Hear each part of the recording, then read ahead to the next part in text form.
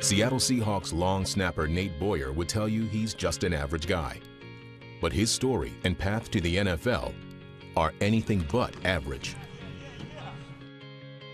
I grew up very fortunate, you know. My parents were just so supportive of everything that I wanted to do. I almost felt kind of guilty for that. And then Time magazine article came across me about the tragedy in the Sudan, and I just felt compelled to go and do something. I kind of gained my patriotism over there, you know. We came back and made the decision to enlist. I believe he just turned 24 at the time, and he wanted to become a Green Beret, actually. The motto is De Oppresso Libera, which means to free the oppressed. And so it was just right up my alley because that's what I wanted to do. Boyer entered an elite U.S. Army Green Beret class of 157 recruits. Only 11 survived the intense training period, and Boyer was one of them. It wasn't just being able to put that Green Beret in my head. It was, you know, who I would be helping, you know, my purpose, like finally finding something where I felt needed. After 5 years in active duty, with his military service coming to an end, Boyer found himself seeking a new challenge. I was 28 at the time. You know, if I was going to go try and play football, which I wanted to do, it was now or never. In 2010, Boyer enrolled at the University of Texas. And despite never having played the game, he approached Coach Mack Brown about joining one of the most prestigious college football programs in the country.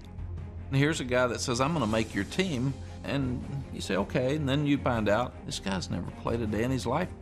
I was a safety first. I was a scout team safety, but I'm dressed for home games and got to run the flag out of the tunnel every game, which was something that I'm really proud of. Number 37, Green Beret, Nate Boyer. There was a day and 2 days where guys were griping about how hot it was and how hard it was. And I said, Nate, come on up front. Tell us about Iraq. And they got quiet really quickly. But Boyer wanted to be more than a team motivator. Before heading back overseas after his freshman year, he saw an opportunity. He came and said, you're losing your deep snappers, and I can do that. I said, have you ever done it? He said, no, never done it a day in my life, but I'm going to take a ball coach, and I'm going to practice every day, and I'll come back as your deep snapper.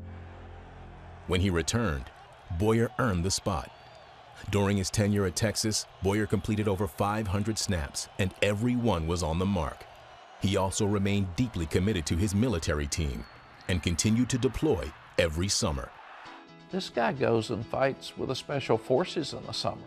There's just something between here and here with him, between his heart and his head, that works for him, and that's what makes it so unique. The same drive that led him to the Green Berets and then to one of the most elite college football programs in the country gave him the confidence to tackle yet another challenge, trying out for the NFL Draft. 6, 7, look at that! And on day 3 of the NFL Draft, Boyer received a call and an offer to sign as an undrafted free agent from a team that recognized his drive and unique intangibles. Seattle Seahawks! Yeah. I'm looking forward to an opportunity to show what I can do. That's just who I am. I embrace challenges, and things that seem hard or impossible just don't seem that way to me.